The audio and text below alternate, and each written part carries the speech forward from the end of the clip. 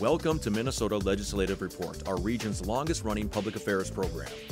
Lawmakers from northeastern Minnesota are joining us today for a recap of the week's activities at the state capitol. This is your opportunity to call or email your legislative questions and have them answered live on the air. Minnesota Legislative Report starts now. Hello and welcome to Minnesota Legislative Report. I'm your host, WDSE News and Public Affairs producer Greg Grell. Well, with about 3 weeks left in the legislative session, several omnibus finance bills are scheduled to reach the House floor early next week. Expect a lot of conference committee meetings and a hectic final few weeks of the session. There is plenty to talk about today with the lawmakers that represent you, so get ready to call in your questions right now. Locally, you can dial 218-788-2844. If you're calling from outside the local area, dial our toll-free number, which is 1-877-307-8762. You can also email your questions to askmlr@wdsc.org. Now it's time to introduce the legislators who are joining us in the studio. Great group today, starting with Representative Julie Sandstede, a Democrat from Hibbing. Welcome. Thank you. Senator Erik Simonson, a Democrat from Duluth. Welcome back, Senator Simonson. Thank you. Representative Liz Olson, Democrat from Duluth. Welcome, Liz. Thank you. And Representative Mike Sundin, also a Democrat from Esko. And we want to thank you all for being here on such a beautiful day, and we hope we've got some viewers out there that are going to be ready to call in some questions. But Representative Olson, I thought we'd start with you. It's your first time on the show this part of the session, and just kind of give us your feeling about where we're at right now. 3 weeks left, a lot of work left to do. What's your summation of the session to this point? Yeah, well, we're seeing a lot of the omnibus bills come together and come to the floor. We had our first of that this week, and we'll be seeing a lot more this week. So we're down to the wire on doing what we need to complete this session. We have yet to see a bonding bill, which is a big thing for our district and for regions around the state. We have yet to see a pension bill come to the floor yet, which is something that on the House side, the Senate's already passed that. And then we have some other just critical issues that we need dealing with that I hope we tackle around elder care and opioid abuse that we're seeing some pieces of in omnibus bills we're still falling short on. So I think we still have a lot of work to do, and I hope we can put some bills in front of the governor that he'll sign. Otherwise, we're going to go through a veto process, and then we'll have to come back and continue to scramble to get this work done by the end of session in, like you said, just about 3 weeks. And Representative Sandstede, how about from your perspective, where do you feel things are at this stage of the game? They're pretty much where I expected them to be at. It's been busy. There's been a lot of committee work going on, but the omnibus bills are coming together. Different for me this year from last year, we're starting to see them kind of grouped together. We put the K-12 and the higher ed together in one larger education bill. I think there's been a little bit of talk of the possibility of that happening with some of the others, but I think we're pretty much where I expected to be at this time of the year. The next couple of weeks will be what we fondly call the sausage making of the session. I've heard it called, you were mentioning some of the bills being lumped together, that there's going to be an omnibus bill, meaning a whole bunch of bills together. Representative Sundin, is that a good way to do it, do you feel like? Or what is the reason for putting all those bills together? Absolutely not. It's a poor way of doing business. There's a lot of good things, let's say, in the jobs bill that I really do like. And if it gets lumped into another bill that has a lot of poison pills in it, a lot of bad policy, I'd be forced to vote against a good bill. And Representative Olson, is that part of the political gamesmanship? By rolling these all together, you're hoping that you're going to get more votes because somebody's going to like parts of this bill and parts of that bill, and they're going to vote yes just to get those parts passed? Yeah, we get in. I think this is where we get into the real politics of session, is these last few weeks when there's the strategy around what goes in an omnibus bill that may entice us to have to feel like we have to vote for something. I think this is also the time where we're seeing the standoff between what the Republican leadership in the House and the Senate and the governor, and trying to figure out what they can force his hand on by putting these bills together in this way. So this is really definitely where we see the politics come out, and unfortunately because of that, we're not doing the work that we need to do to really address some of these critical issues, and it becomes this, are we even going to get it done by the end of session when we're trying to just play politics with this? So I would agree with Representative Sundin that this just becomes a really difficult place when we see these giant bills come together in this way. Now we'll get into some more specifics as we go, but I want to bring Senator Simonson in and just talk a little bit about where you feel things are at on the Senate side at this stage. Well, I think if you look at it from the perspective that with 3 weeks left, we're probably where we need to be if the bills that we were passing were acceptable to the governor. But it seems like most of the things that we are passing are not going to be acceptable to the governor. On Thursday of last week, we passed one of these omnibus bills that rolled every single area of law into one large bill. It was about 600-page supplemental budget bill that encompassed everything except for taxes and bonding. And there was hundreds of reasons to vote against that bill, but the governor early on in session was good enough to lay out in writing to both the House and the Senate things that he would accept and things that he would not accept. And everything that he said that he would not accept, they put into the bill. So I'm not quite sure where they think that this is going, but with 3 weeks left, it's very hard if the governor vetoes one of these bills to come back and start over and think you have enough time again to get it done. And does that make the conference committee process more difficult? I don't know if some of you have served on conference, but when you have bills that are this big, Representative Sundin, it must be difficult to kind of parse that out in conference. Certainly, I served on a conference committee as a freshman, and there's a lot of backroom engineering going on at that last minute, and it would just simply complicate the issues.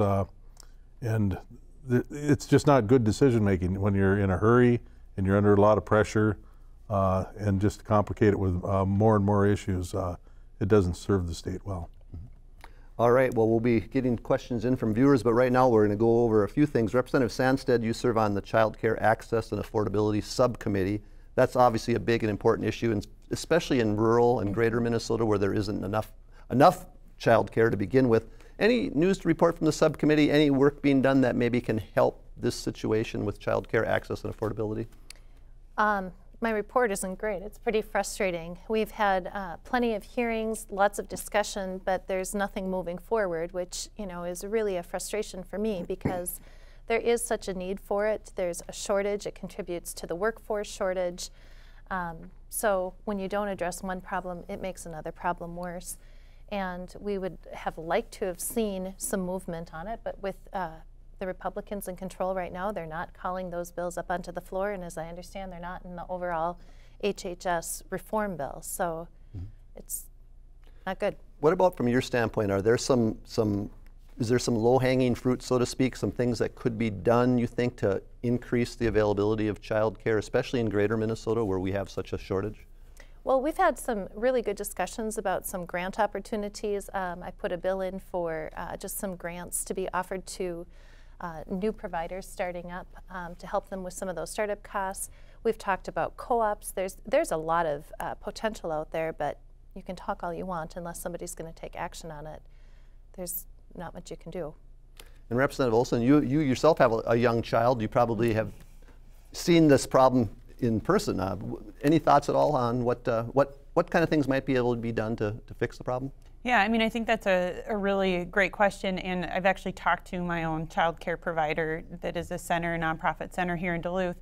And what happens is there are the rates that are charged that the daycare centers can't make what they need to be able to pay their staff living wages and give them benefits and do all of those things and also provide affordable care for everyone. But what we could do as a state to help with that is some of the reimbursement rates. St. Louis County has one of the lowest reimbursement rates for child care outside of the metro area. So it's hard for child care providers when they're not even, when someone is getting assistance with their child care, because it is so expensive, a lot of families do need assistance. And when they get that assistance, but it doesn't even, the assistance they're giving the provider doesn't even cover the cost, it leaves the provider in a lurch. And so the provider then has a really hard time being able to pay staff and take care of their overhead when the money they're receiving isn't even covering the actual cost of child, caring for the child that's there.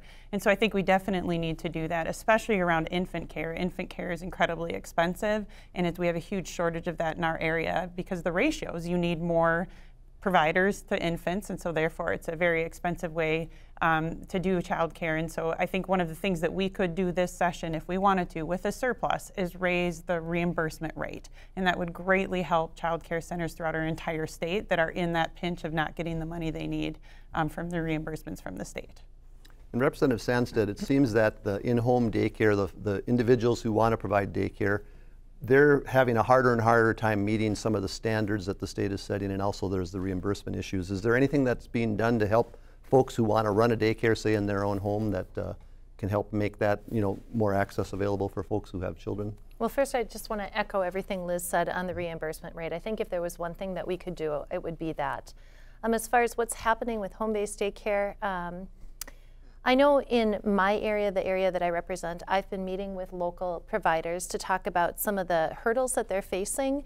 And some of those things are county-based, some of those are state-based regulations. A lot of the concerns over overregulation are things that we've been discussing in our subcommittee, but again, we're not really moving forward on that. I know that the Department of Human Services, Reggie Wagner, I met with for over a couple of hours, one-on-one, kind of talking about some of these things. And I know that there's a commitment on the part of the department to really look at those issues and move forward, but not at the cost of, you know, harming children or anything like that. So it's a very fine line. So I think there's going to be some revisions that you'll see kind of come down the pike here sooner than later. I know at a state level they're working on that. Anybody else want to add anything about child care? Senator Simonson, the Duluth School District's been trying to sell the Duluth Central High School property for several years. You've got a bill that you're carrying that could help. They just recently reduced the price. Talk about that bill a little bit. Right, it's a bill that we've had a couple of sessions in a row here now, and I think actually Representative Olson got it into the tax bill on the House side.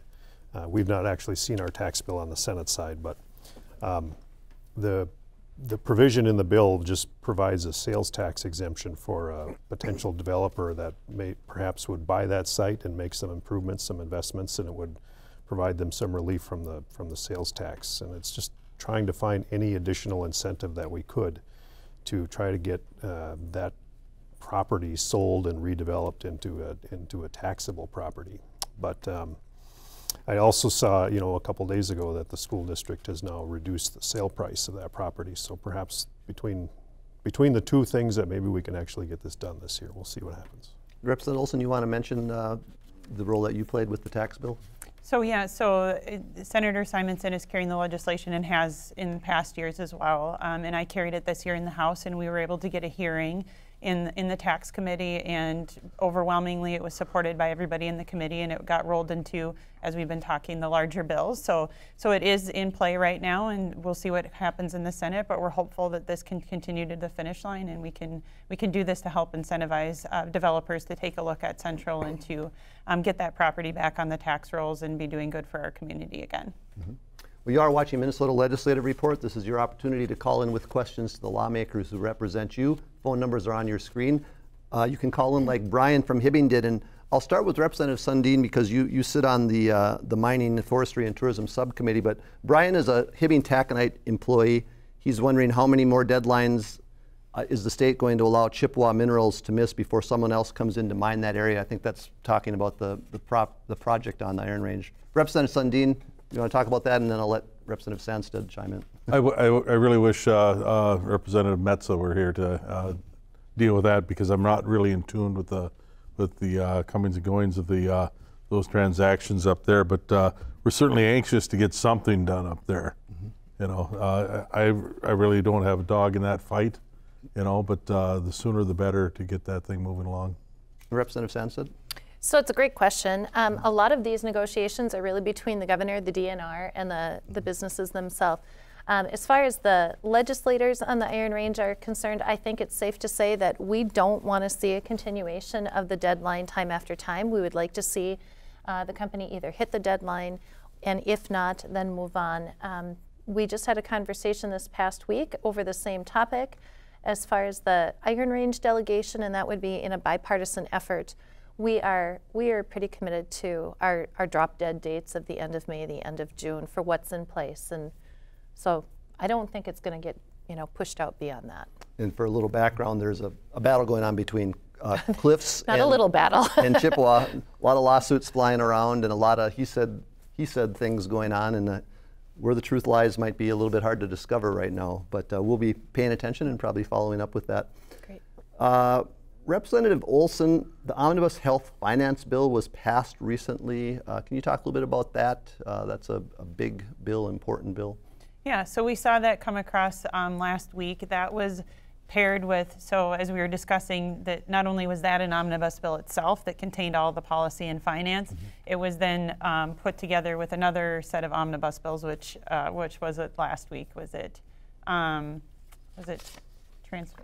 Transportation. Okay, yeah, they're coming together. So it was with transportation, but the HHS, well, it started to come together, and we'll actually hear it on the floor, though, on Tuesday, I believe. So we haven't heard it. But what we did do last week as a Health and Human Services piece of that is we issued a minority report, which is something when we see an omnibus bill come out like that and our caucus and those that sat on those committees don't see the policies that we had supported or championed or we believe is right for Minnesota be a part of that, we can issue what's called a minority report. And so we did that. So that may be what you're referring to that actually happened last week was we actually brought that to the House floor. And so that included things putting forward what we would have had wanted to see, which is a Minnesota Care buy-in. We had, as Representative Sandstede said, the recommendations from the subcommittee on child care, what we could have done, a couple pieces of legislation that we could have done that. Had some work on the elder care issue that we didn't see in the omnibus bill, so it will have some more teeth to taking care of our elders. It also put in the opioid, the penny a pill, the stewardship fee, to be able to charge drug manufacturers the penny a pill to help fight the opioid epidemic. So to highlight those is because we did not see those in the giant omnibus bill that will be coming forward that we will debate on the floor this week. So we put that in front of the body last week to issue our minority report. Representative Sandstede, anything you'd like to add to that? Representative Olson covered it pretty well. You did a great job. I did want to ask both of you, you both serve on a committee that's called the Health and Human Services Reform Committee. Representative Sandstede, what's that committee been looking at? What's that about? That's our policy committee. So we hear everything. It's one of the largest committees, I think, far-reaching. So we heard the elder care issues. We hear some of the stuff from the child care subcommittee. We hear everything from dentistry to tattoo parlors to, anything, any kind of issues there. So very comprehensive. Okay. Representative Sundin, we talked about this a little bit last week, but this past week the House did indeed vote to throw out the wild rice standards, and that means right now there are no standards for sulfate levels in water. Is there a plan going forward, or what's happening with that? That's a work in progress, and it'll probably be a work in progress 5 years from now, to tell you the truth. Right now, the 10 parts per million standard that has been in place is based on research from back in the 1940s. The standard was set in 1973 and never adhered to. It's my understanding that some of the waters, let's say the Kawishwee River, is already at 25 parts per million without any mining activity. So there's a thought that we could customize the standard for different watersheds or different lakes. And I don't know where this is going to end up. I don't think anybody here does. Is that with the Kawishwee, is that just the natural sulfate level then, it appears? Exactly. So it isn't a contribution from something Sure, else. and it varies throughout the state. Just like almost any mineral or anything in any watershed, it varies throughout the state. Senator Simonson, what about on the Senate side? You serve on the Environment and Natural Resources Finance. Has there been debate on wild rice rules there? So that bill did come through our committee. I supported the bill, and I think we're taking it up tomorrow, if I'm not mistaken, on the Senate floor. But this thing has, we could talk about this probably for 2 hours about the details behind it, but I see this not as something that I'm supporting because I think we don't need a standard. It's something that I'm supporting because our process is inherently broken. And I think trying to work with the governor's staff and the PCA staff, we have just not been able to get anywhere in a productive fashion. So I think that this is an opportunity to say, we need to just take a timeout. We need to take a step back. We need to bring all of the interested parties back together and figure out something that works best for Minnesota. The PCA has tried to put forward in rulemaking a standard that wasn't widely supported by any of the interested groups and was basically rejected by an administrative law judge. So we're either back to where we were with the standard that's been in place since the 1970s, which has never been put in anybody's discharge permit to date, or we need to go forward with something new. And I think by voting for this bill, it's not to say that anybody's against wild rice, and it's not a vote against the tribes, and it's not a vote against Minnesotans that believe that wild rice is important to our culture or our heritage. It is simply saying that we need to take a step back and we need to look very closely at this and figure out something that works. We absolutely probably do need some sort of a standard, and we'll figure that out. But then the larger piece of it is how, what role does the state play in helping to pay these, helping to support the financial problem of complying with the standard. And it's not just businesses and industry, it's every wastewater municipality system that's out there, including perhaps WLSSD.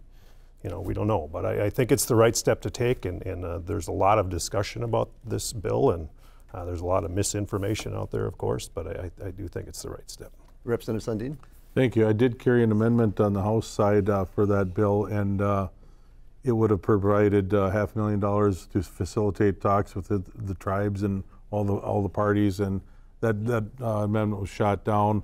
It may be offered again, and if it is passed, that bill may find support from me in the House. Mm-hmm. So. Representative Sandstede, you represent a mining area. What's the thought up there? Are you seeing any consensus at all on what should be done?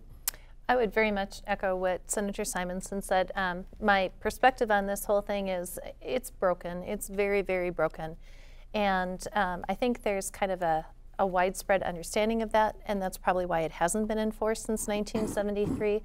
I definitely think it's appropriate to have a standard in place. What we currently have is not what I believe is the appropriate one. I think we need to do something that's scientifically sound, environmentally responsibly, culturally responsible. And we just kind of need to hit the reset button right now and go back to the table and make sure that we're taking in all aspects of this, important issue. All right, well, thank you all for your thoughts. I think we'll probably be talking about this for years to come on Legislative Report, it sounds like. Representative Olson, there is a bill that's moving through the House that lowers the legal bar, so to speak, for suing an employer for sexual harassment. That got some attention this week. Can you talk about that bill a little bit? I'm not sure if this comes out of the situation at the state capitol, but I know there's been a lot of emphasis this session on sexual harassment. Yeah, I mean, we did see since when we were in between after last session and the start of this session is when the conversation really started to heat up with two legislators, one in the Senate and one in the House, that stepped down from their seats and were filled in special elections due to sexual harassment charges or allegations. So yeah, this has been a topic, and there was on the House side, there was a working group, or I don't remember exactly the title, that Representative Pepin called together and had been chairing and been doing the work of bringing folks in to really figure out how we tackle this internally too, within our own legislative body. The governor has put forward some recommendations for the executive branch and how they could handle sexual harassment complaints. So the legislation you're mentioning is carried by Representative Pepin. She's a Republican. I fully support the legislation, and a number of us, I think we have, on both sides of the aisle, have signed on to that bill or a clone bill like it. It is good. It is a really good piece of legislation, and it actually starts to tackle at how hard it is right now to put forward a sexual harassment to tackle this issue legally, and so it helps make it more that we could actually get to some resolution with what she's trying to do here. So I support that. I think a number of us here do support that, and because it's starting to get there. She does have an uphill battle to climb with that, so it'll be interesting to see when you have one of the members of leadership on the Republican side carrying the legislation. I'm hopeful that we can see that cross the finish line, but the ball's really in their court to make sure this moves. Now, one of the concerns that has been pointed out is a lot of businesses are worried about, a lot more lawsuits, and that this is going to be a boon for the legal community. It's kind of a fine line to come up with the proper wording for legislation. I'd just like to hear other comments from folks. Representative Sandstede? I don't know. I think I don't know that I agree that it's going to be, a boon for legal services or anything like that. I think it's solid language that's out there. I supported the bill as well, and I do hope it can move forward. All right. Anybody else want to comment? Representative Simonson? So, probably the first time I've ever shared an interest in a bill with Representative Pepin, but I also agree with this legislation, and I 100% disagree with the idea that it goes too far. I think if folks are concerned that this is gonna cause a lot of issues to come to the surface and get addressed, I think that's a really good thing, frankly. And it just tells me why we're doing this, because it brings me to a place where it says there are a lot of things happening right now that aren't being reported because A, people are either uncomfortable reporting them, or B, there's no mechanism in place for people to make the report. So if this causes more issues to be discussed and brought to the forefront, I think that's a good thing. All right. We'll move on now to other issues. And Representative Olson, the House has passed the Safe Seniors Act to protect seniors and vulnerable citizens from financial fraud. Can you tell us about that bill? Yeah, so that bill came on the House floor this week. I'm not quite sure where it's in the Senate, but I think it had pretty much overwhelmingly, support on both sides of the aisle. It was a piece around fraud and seniors, and it was a good bill. So I think it does some of what we need to do. However, it does not tackle what we've heard as the crisis around elder abuse. We have the Office of Facilities Health complaints that's getting 400 complaints a week around elder abuse. So their office has done a fantastic job triaging those, really getting their systems in place. They've had turnover in leadership to really dig in and figure out what they need to do on their end. But unfortunately, we have not seen legislation come forward yet that's actually going to help curb that abuse where it's happening. Around whether it's assisted living facilities or other, facilities with services like that. And so I'm glad we passed the legislation we did last week, but that is not a substitute for tackling what we need to really prevent elder abuse, not just the fraud portion that we heard. But I'm hopeful that bill will actually address some of the fraud issues that we know are prevalent within our seniors and our elders. So. Representative Sundin? I think it's great that these issues are being addressed now, because this, what they call the silver tsunami, is heading our way, and these problems are only going to be compounded and grow in numbers. So I'm glad we're looking at them now, rather than 5 years from now, when it's going to probably affect me even more profoundly. And Representative Olson, when you're talking about financial fraud here, are we talking about people who are acting as legal authority and stealing money, or are we talking about all the different telephone fraud schemes that are out there that seniors, and my mother almost fell for one of them, by the way. And I think the legislation, and I'd have to reread the legislation to tell you, get into the intricacies. I think it was set up to tackle kind of both and. And we'll have to see where the teeth are to really deal with it. Sometimes it's a really great piece of legislation, but it lacks the teeth or the substance it needs to really address it. So we could dive into it, but I think it was intended to both and to what you're saying for both of those pieces. Representative Sundin, one of the things that the state's been working on for quite a while is the MNLARS system, the state's vehicle licensing and registration system. You serve on the Transportation Committee. What can you tell us about what's happening there? It seems like an ongoing problem, a deep black hole, that money pit that's just going away. It's been an ongoing problem here, I guess, for almost a year now, since the rollout first failed. It's been an absolute mess, a frustration for a lot of car dealers, the deputy registrars that are scattered throughout the state have taken a financial beating, and we're trying to shore those people up financially. But the good news is the Minute, the IT, is under new direction now with a new commissioner, and she is one tough, smart woman, and I have all the confidence in the world that she'll take hold of this problem and straighten this out. Terrific. As individual lawmakers, are you hearing from your folks that they're having problems with the system? I have, yeah. I've actually heard from several of my constituents that it's been problematic, and there's a great deal of frustration. It's nice. It's one of the things that when somebody reaches out to me that I've been able to help a little bit on and maybe move them up a little bit or have another set of eyes take a look at it. So you don't have to have a big omnibus bill for that one, which is nice. But it's been good. And I do want to say that with the backlog that's been there, I think they've cut it down by at least half. So we are making progress, and we're making good progress. It's going to take a little more time, but we've thrown some finances at it 2 different times, some money in the future and money now for the remainder of this year. So it looks like we're going to, get little bit extra help addressing this and moving it forward. So I'm hoping to see a reduction in the backlog soon. All right. Well, you are watching Minnesota Legislative Report. Your opportunity to call in with questions for your elected officials. Call them in right now. We'll get them asked here live on the air this afternoon. And Representative Sandstede, the House okayed, I believe you're on Education Finance, the House okayed the Omnibus Education Finance bill. It's kind of geared towards improving school safety. Can you talk about that a little bit? A great deal of the K-12 portion of the bill is school safety. A lot of money given to shoring up mental health issues. So if a school district, and loosening some parameters around how a district can spend their funds. So adding additional funds and then also giving them some flexibility in how to use it. So if a district determines that they need to shore up a building, maybe add another entry system or locks or bulletproof glass or whatever they want to do, security, surveillance, they can do that. If they want to have some resources go towards mental health workers, school counselors, there's some flexibility there. So a great deal of focus on that portion. Mm-hmm. And that seems to be the only thing that's really moving in regard to any type of gun safety bills. That has been a non-starter, even though every week there seems to be another protest at the Capitol about that. Representative Olson, maybe you want to introduce the fact that there hasn't been any movement towards any type of gun bills?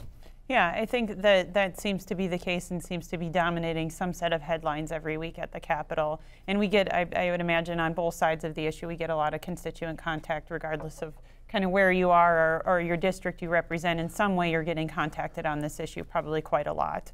And last week we saw it elevate a little bit more with some of the action at the Capitol. And you know, we heard after the sit-in that Representative Aaron Maquay did, we heard from the Republican leadership that they had potentially cracked open the door for hearing some legislation. That door has now shut.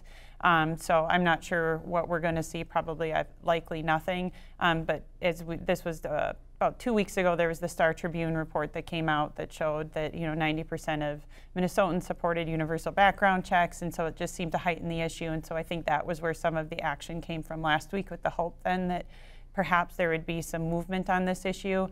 There was hearings on 2 of the bills in the House, but they were tabled, which means there was no actual action taken. But they sit on the table, which means they can come back up and could be discussed on the House floor or are voted on the House floor. So there's potential there. I don't see a lot of appetite from the Republican leadership side to do anything with this. I get a lot of constituent contact from folks who do want us to tackle this issue and have these conversations. And and I think we use the term common sense gun laws, but what we're talking about, what the ask is around universal background checks, making sure we close like the gun show loophole, which when you talk to pretty much anyone on any side of any side of this issue, that seems to be something people can really agree on. Hence the 90% in the Star Tribune. The other piece that we've been talking about is essentially if you are a threat to yourself or others, that your family or law enforcement could petition a court to have a temporary restriction on firearms for you. And so again, those are kind of, when we talk about common sense gun laws, I find it easiest to actually say what we mean when we say that, because otherwise that's, I think, where we get into the place where it's hyperbole of, we just polarize ourselves, we start talking about, guns in really unhelpful ways. So when we're talking about what we want to see move or what people are asking us to see move, it's those 2 pieces of legislation. And so, 3 weeks left, we're talking about a lot of unfinished business we still need to get done. So I'm not sure where we go from here, but that's a little bit of the context. Senator Simonson, there seems to be agreement on both sides of the aisle about the need for some common sense solutions, but yet there's really no traction. What is there? Is it too much gun lobby money, or what is the reason for that in your mind? I think there's agreement on both sides of the aisle until it comes time to actually vote. Thursday, when we took up our grand omnibus bill, Senator Latz offered both of the bills that Representative Olson just spoke of as amendments to that bill. In both times, Senate Republicans voted that they were not germane to the bill, and that essentially just kills the discussion. So I do think that there's been a line drawn in the sand, and this has become obviously a partisan issue. But every day when I go to the Senate floor and I look up in the gallery, and you can pick out and see the NRA lobbyists that are paying very close attention to what's happening this session, and it seems like they've got the ear of the Republican Party to the point where we're not going to be able to advance anything. Even things that seem relatively simple to most Minnesotans, there is no traction. It's just not going to move this year. Representative Sandstede, with all the protesting that's going on and so much apparent momentum for some type of gun control or gun, whatever, however you want to phrase it, what is your feeling for why nothing has happened to this point in the state legislature? I think it can be used as a bargaining chip, to be honest. And I think it's still pretty controversial. I think a lot of, early on in the session, there were many different gun bills that were introduced. They were not all, in my opinion, common sense, and certainly not all getting around the things that most Minnesotans would agree on. So we've had to take some time kind of sifting through that. I think there's also a conversation to be had about a balance, and we haven't really had that conversation yet, a balance between reacting to a scenario, a tragic scenario that has happened, balancing that against already law-abiding citizens, and I hear from both sides of that conversation. And I think the other side of the table is hearing that too, and I think that's part of maybe why things aren't moving. And I don't know. I think it could be stalemated for a variety of reasons right now. And Representative Sundin? Thank you. We've been told for the last few years that 80% of the National Rifle Association members actually favor background checks. But when it comes, push comes to shove in the legislature, I think Senator Simonson outlined it quite clearly that with all those lobbyists in the building from the National Rifle Association, there is such fear of voting for maybe a common sense measure that the Republican legislators and some DFLers as well just simply will not do it. They will not come forward with a vote. So. All right, well, we'll have to wait and see if something may happen in the future on that issue. Representative Olson, you mentioned this briefly when we were talking about one of the health bills earlier, but what's the latest on the effort to get the upper hand on opioid abuse? That's been another one of those issues that has gotten a lot of attention. It's impacted so many families in the state. Can you talk about that a little bit? Yeah, so this is a huge crisis. In our nation, in St. Louis County in particular, we have this in our area, it's a real crisis. And so we have seen legislation that was introduced at the beginning of session that would hold the drug manufacturers responsible, so Big Pharma responsible for their share of the problem, which is the penny a pill. It's the stewardship fee. It would generate around $15 million annually to tackle this issue. So there's a huge pot of revenue that could go towards addressing this problem. And in that legislation, as originally introduced, it had the penny a pill, so the funding mechanism, and then it had a great package of what we would do, what we would fund. Whether, first responders having Narcan, treatment programs. A lot of people, unfortunately, when they overdose and die is when they're waiting to get in a treatment bed, when they have had a period of sobriety, and then they use maybe that one last time while they're waiting to get into a bed, and that's often when that happens. I know Representative Sundin had a really tragic event in his district around this that really highlighted. It was a young woman who was just days away from getting a treatment bed. And so if we had more options for treatment, if we had Narcan for first responders, if we had, education grants so we could do better education in schools. So this was a really good piece of legislation that was offered by a Republican whose son had died of an opioid overdose. Unfortunately, what happened is they actually stripped out the funding mechanism. The Republican leadership was not willing to actually hold the manufacturers accountable, so they pulled out the funding mechanism. So now the bill travels with these great ideas around Narcan and grants and treatment beds, but unfortunately it's taking from, the proposal is to take a smaller amount from our general fund one time. That is not going to do what we need it to do to tackle what we need to tackle. If this is the crisis that we all agree it to be, the penny a pill is the way to do it. It's dedicated revenue to fund this problem, paid for by the place that created this problem, the manufacturers who profited. off of this. So to say I'm disappointed to see the penny a pill would be an understatement. And I'm hopeful that we will continue to push and push and push on the House side until we can see the penny a pill come across the finish line. And perhaps Senator Simonson could share. It's a little different over there, where the reality is, but we have a plan at the table. We just need to get it to the finish line. And Senator Simonson? So in the Senate, Senator Rosen, who is the Republican chief author of this bill, has been very adamant from the beginning of session that this is an important bill to her, to include the funding mechanism. And that bill is still alive. It's in the Finance Committee. On Thursday on the Senate floor, there was a lot of discussion when we debated the HHS portion of the bill about this particular piece. And a lot of the discussion from both sides of the aisle was expressing their frustration that these big pharmaceutical companies are not coming to the table to even participate in the discussion.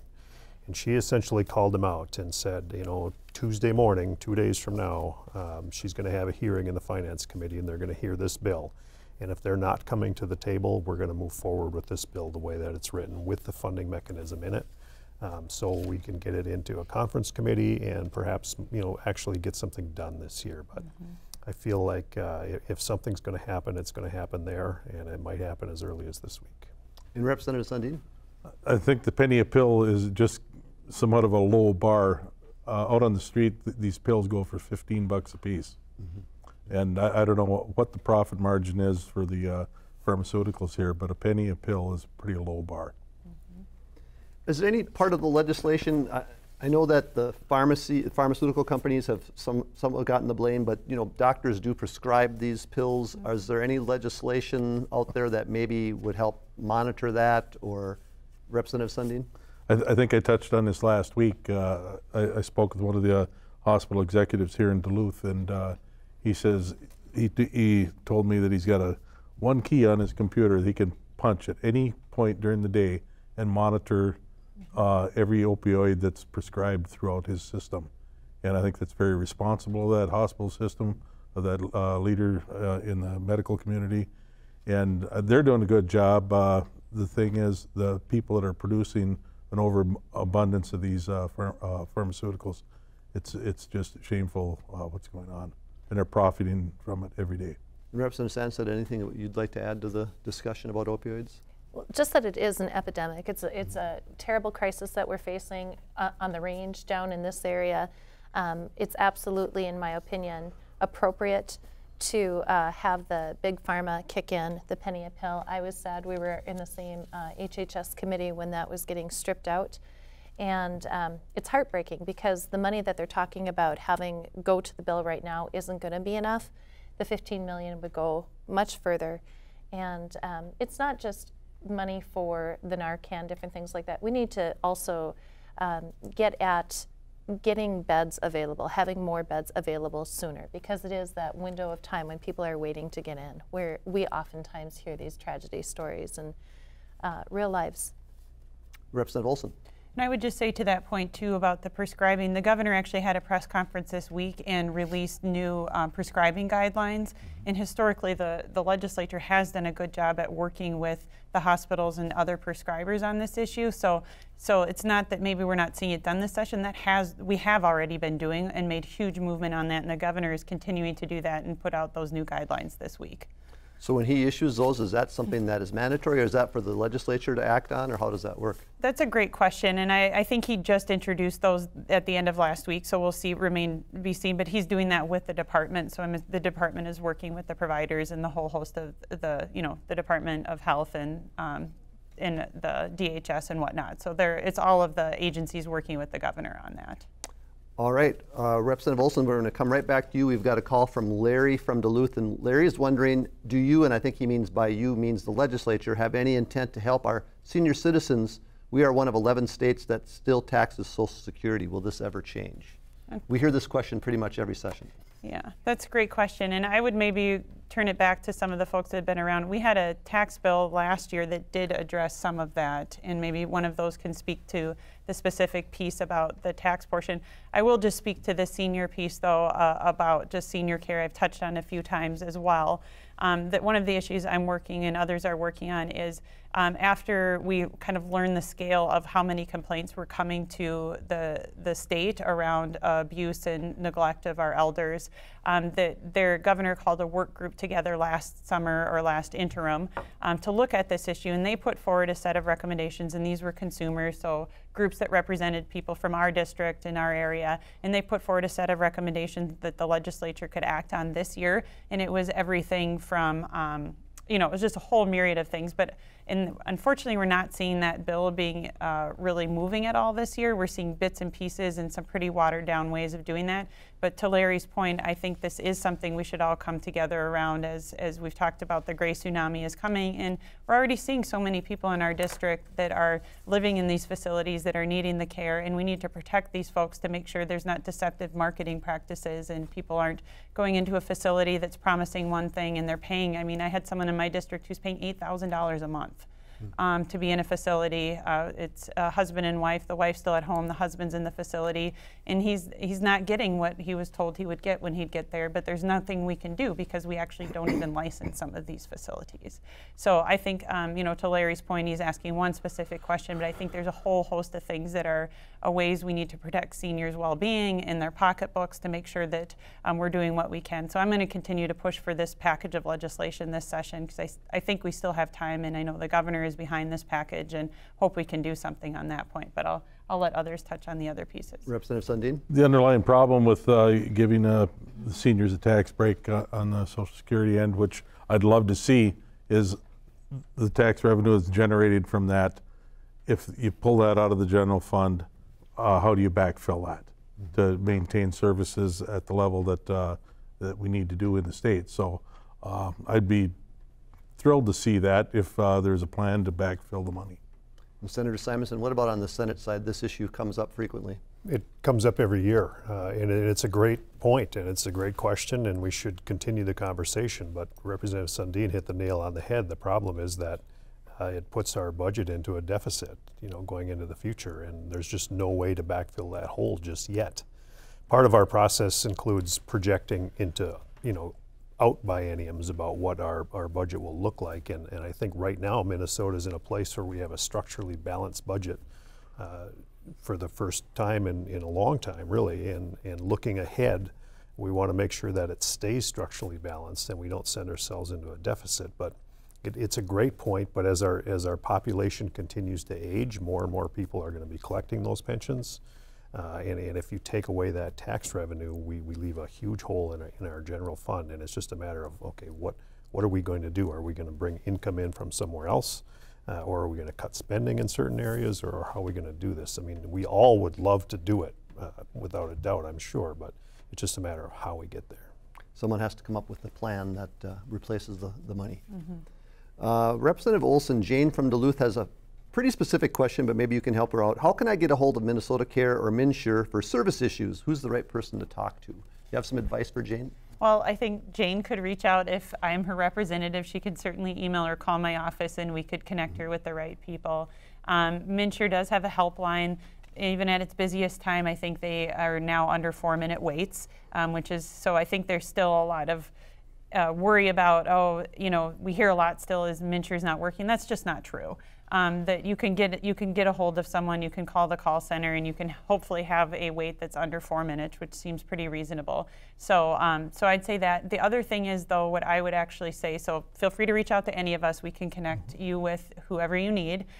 Feel free to call the helpline if you just want to go independently. The other thing is there's the people called navigators, which are free resources in your community that can help you answer all of those questions. And so they are at the Duluth Public Library, Community Action Duluth. I think there's even some that are mobile and are all over town, the Lake Superior Community Health Center. So they're people, they're just what their title says, they're navigators. They can help you get through the system, whether you're on Minnesota Care, needing to enroll in health insurance through MNsure, whatever it may be, that these people are free resources in your community. And so you can go to Insure Duluth is the name of the coalition of all of these navigators. So Jane could certainly reach out to any one of those navigators. They would sit down with her, walk her through everything.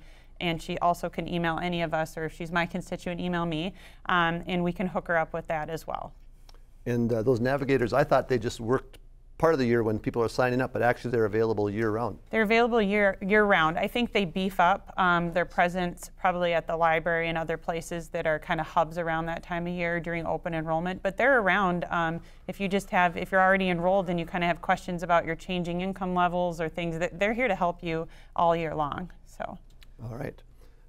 Senator Simonson, a judge this week ruled that the Enbridge Line 3 replacement pipeline should follow the existing route. What role does the legislature play in this issue? This is another one of those controversial issues. Well, in theory, the legislature should not play a role in this issue. Doesn't mean that they won't, or doesn't mean that legislators won't try.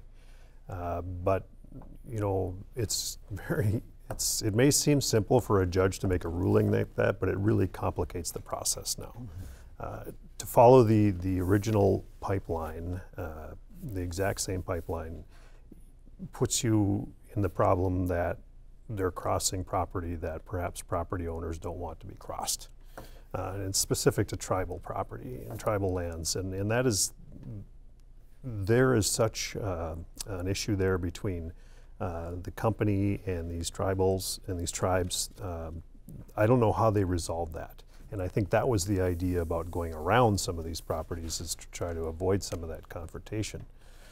So what happens now at this point in time, I don't know. We actually heard a bill in the committee this year that essentially said, you know, as soon as the bill is signed into law, that the energy company can build a pipeline wherever they want.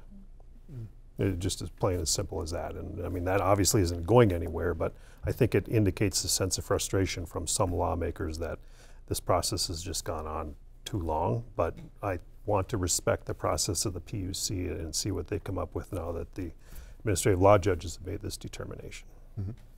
All right, we just have a couple of minutes left, and we've got a big week coming up, and I know one of the first bills to be heard on the House floor Monday is going to be the House tax bill, the omnibus tax bill.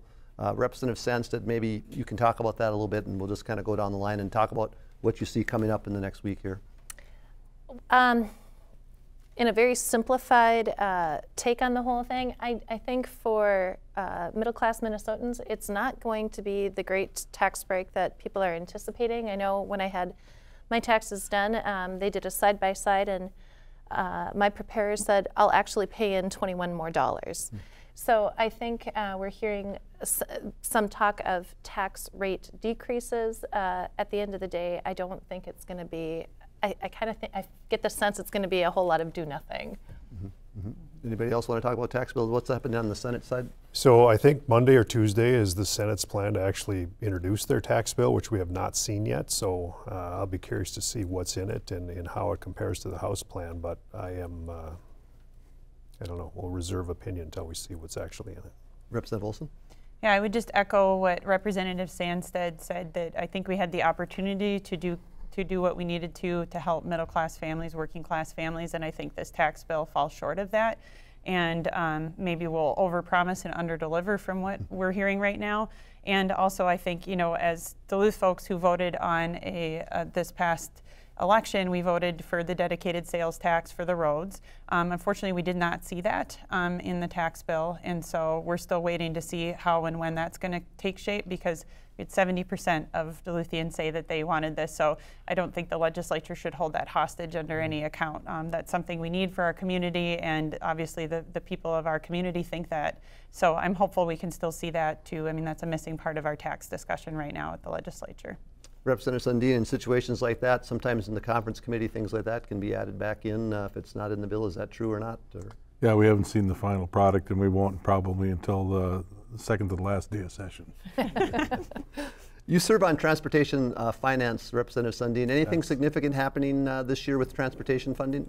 Well, that constitutional amendment that's coming forward has got me up at night, and it bothers me to no end. In fact, I just crafted a letter to the editor that's going out statewide, asking people to become educated on this issue and educate their legislator as well, and try to deny this opportunity to get this on the ballot. Can you explain a little bit what that's going to be? A constitutional amendment is can go on the ballot with a simple majority of the legislator, and it can't be legislature, and can't be vetoed by the governor. So there's a effort afoot to dedicate all the sales tax money from car parts and services into the general fund, or excuse me, into the trunk highway fund, which would remove it from the general fund, which there again, you're not backfilling it.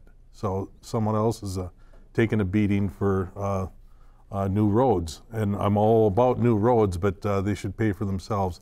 I'm a proponent of an increased gas tax, and it would be a hefty one if I had my way, and we'd have a robust ongoing fund for good roads in Minnesota. And we wouldn't kick grandma out of the nursing home doing so. Ever been any momentum in Minnesota for toll roads? That's how some states handle it. They put in tolls on certain highways. Not on my watch. That's pretty definitive. Well, we are out of time. I want to thank each of you for being here. Representative Mike Sundin, Representative Liz Olson, Senator Erik Simonson, and Representative Julie Sandstede. Appreciate your being here today. Good luck with the last 3 weeks of the session. We are out of time this week on Minnesota Legislative Report. I want to thank our crew here in the studio, and thanks to everyone who called with their questions today. Please join us again next Sunday for our final program of the session. I'm Greg Grell. Have a great evening.